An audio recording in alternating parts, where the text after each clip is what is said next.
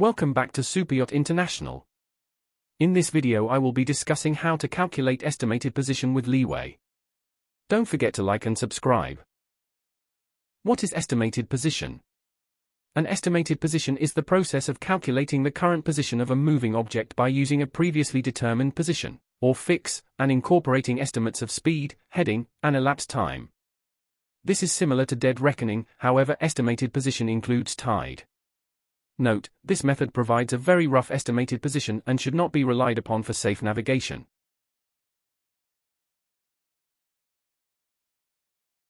What is leeway? How much a vessel is pushed downwind of its intended course when navigating in the presence of wind. Why is it important? Failure to allow for leeway can cause a dangerous course to be steered. The effect and how to correct it.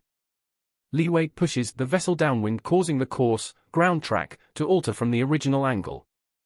By altering the heading, water track, we can adjust for leeway and maintain the course we require. Here is a worked example of the effect of leeway and the action required to overcome it.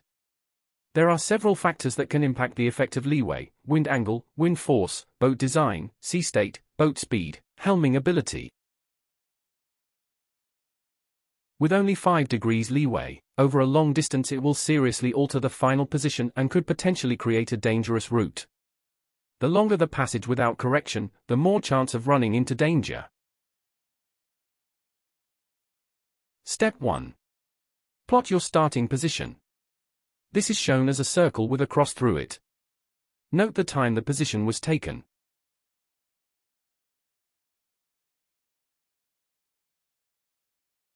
Step 2. Plot the water track. Gather the boat information. In this case, speed is 5 knots, direction of travel was 300 degrees true, and it was a 1-hour trip. We also have 5 degrees of leeway from north.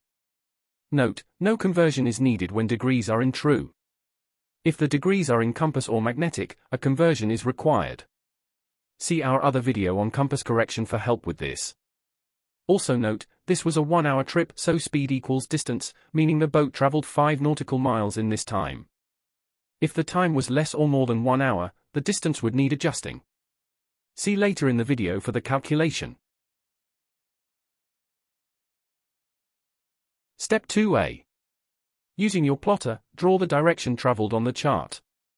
In this example, it is now 295 degrees true with leeway added. Step 2b. Using your dividers and the latitude scale, measure 5 miles. It is important to use the latitude scale and not the longitude.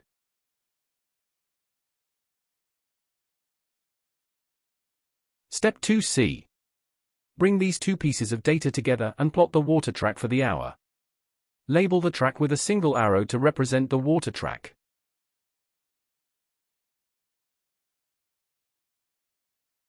Step 3. Identify the tidal stream. This is found in the almanac or a tidal diamond. Tidal diamond B is used as this is closest. We are at high water and from the tidal data, we can see the set is 60 degrees and the drift is 1.5 miles. Step 3a. Add the tidal stream. Draw the tidal stream on the chart using the data from the previous step. Use the plotter and divider to measure this out. Label this tidal stream with 3 arrows. Step 4. Plot the estimated position. The final position after the water track and tide have been calculated is your estimated position. Label this with a triangle and note the time. Step 5. Finish off the process by adding the ground track. The ground track is the actual course traveled through the water and shows the importance of planning your route to avoid dangers. Calculating speed, distance and time are used significantly at sea for planning and plotting positions. There is a simple formula used to calculate speed, distance and time. The equation can be changed to make each letter the subject. The key and units are shown below. Common exam questions will include speed, distance and time calculations, so ensure you are confident using this equation.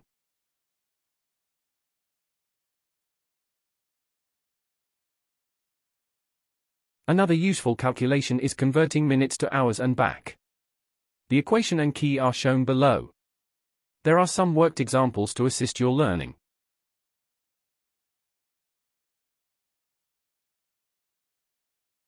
Some problems will require less or more than 1 hour of time.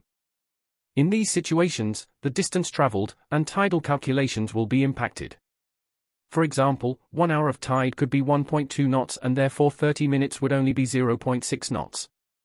Similarly, 1 hour of traveling could cover 5 nautical miles, and therefore 30 minutes of traveling would only be 2.5 nautical miles. Note, only the rate will change and not the set for less than 1 hour. Some problems will require less or more than 1 hour of tide. In these situations, the tidal calculations will be impacted. For example, 1.5 hours of traveling would need the tide for the first hour and the tide for half of the second hour, which will be different. See a worked example here.